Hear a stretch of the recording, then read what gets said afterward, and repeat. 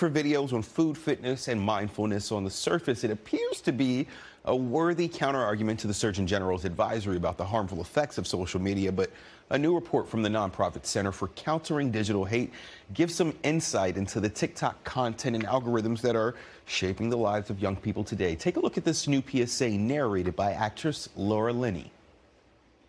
Within 15 seconds of logging onto social media, the algorithm has your daughter in its crosshairs.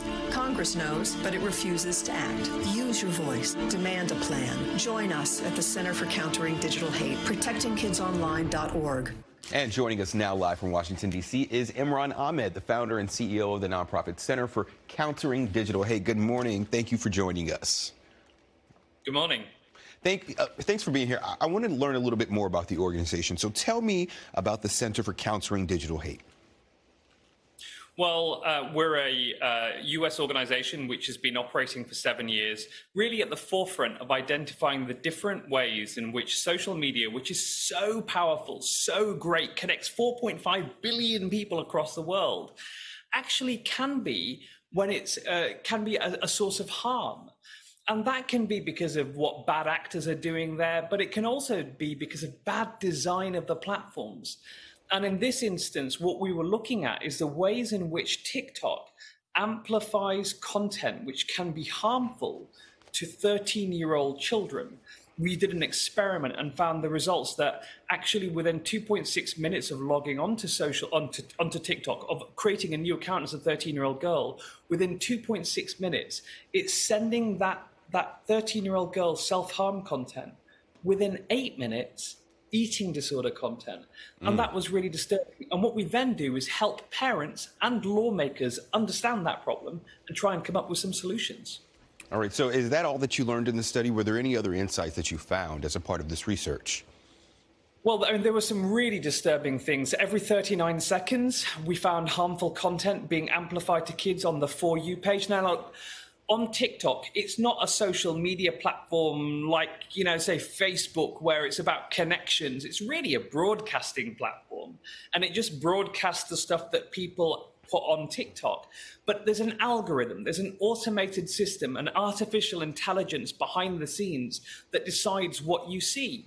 And what this platform had decided is that if you're a 13-year-old girl, what really addicts you is content that makes you feel bad about yourself. We know that to be true because, in fact, we did a little experiment within the experiment. So for half the accounts, we named them a girl's name like Susan. For the other half, we named them something like Susan Lose Weight to show some vulnerability. Those accounts got 12 times as much harmful content. So the platform recognizes vulnerability, and rather than doing what you or I or any of your viewers would do with a child who seems vulnerable, which is to be careful, to be cautious, it said, give them more.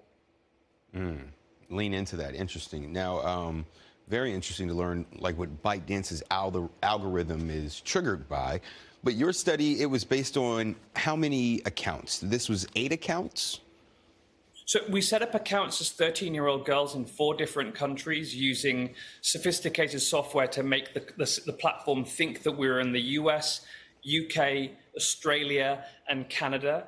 We set them up as 13-year-old girls. There was 2 accounts in each country. And what we did is we recorded in video what the platform then fed to those accounts. But what we also did was a quantitative study. So we looked at the hashtags that were binding all this eating disorder and self-harm content together.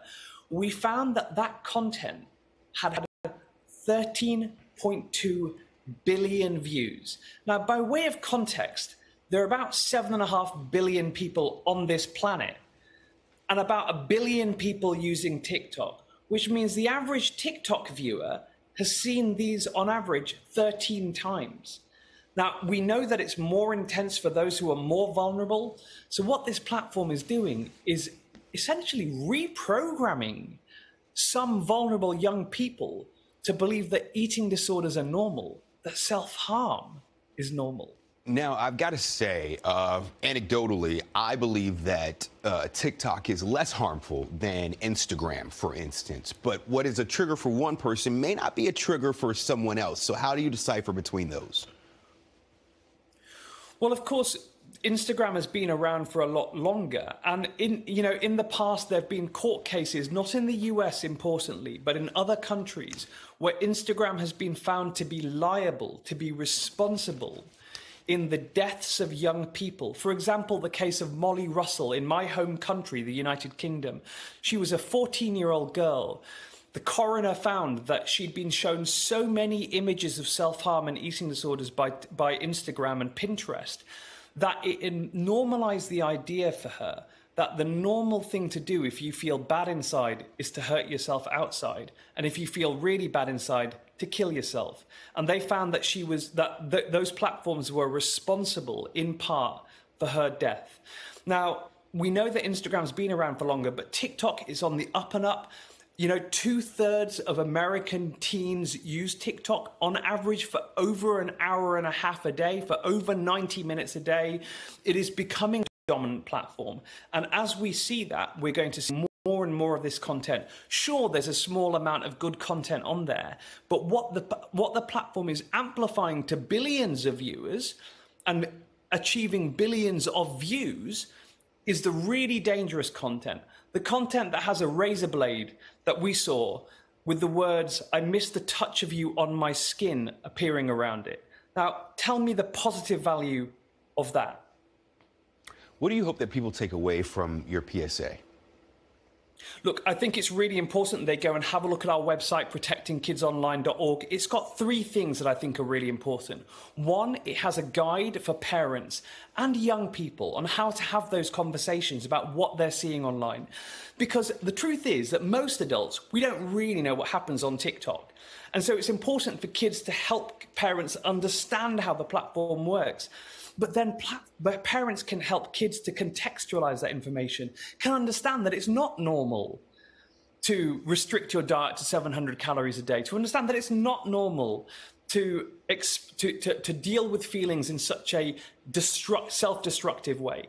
The second thing they can do is take action to contact their representatives, because look, representatives need to know that parents want them to have their backs. It's parents right now who are having to deal with this problem.